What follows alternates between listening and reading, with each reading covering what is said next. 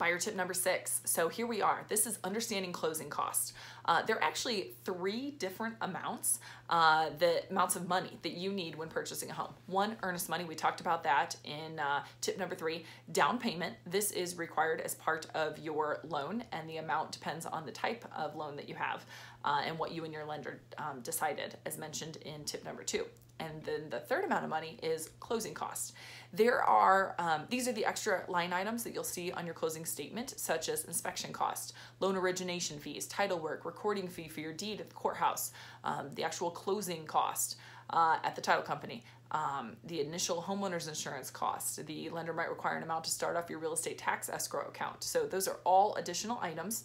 We'll talk more in detail about what your costs for your transaction will be because some of it is dependent on the amount of the full transaction, the purchase price of the house. But generally speaking, I tell people this is typically between $1,000 to $3,000, just as a rule of thumb.